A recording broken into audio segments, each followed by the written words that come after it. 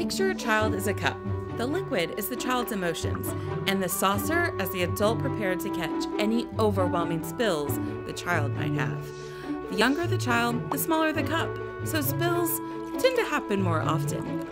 It can take a lot of work to be the saucer, so instead of thinking, "This child is out of control," try, "This child is overwhelmed, but their cup is still growing." And eventually, their cups do grow, and they are better able to regulate themselves. So remember, when you see a child experiencing a big emotion, be the saucer. Be the saucer.